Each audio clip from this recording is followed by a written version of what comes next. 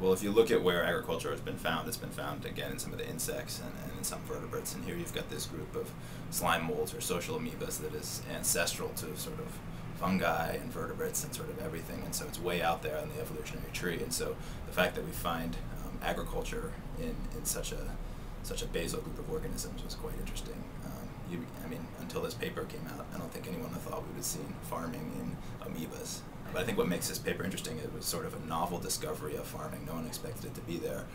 These slime molds feed on bacteria, and they inhabit a local area, and they eat all the bacteria. And when they eat it all down, they sort of cooperate to form a fruiting body that then sends spores off, so they can repopulate new areas and find new food.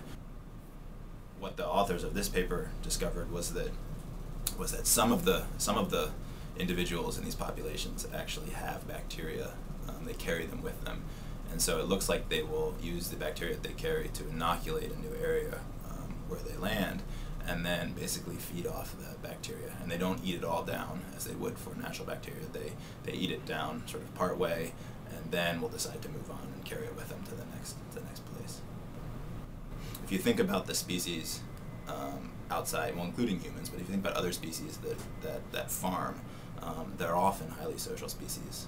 A lot of the ants, leafcutter ants, live in some of the biggest societies, the largest societies of any species. And so they basically suggest that there could be a relationship between sociality and cooperation and agriculture.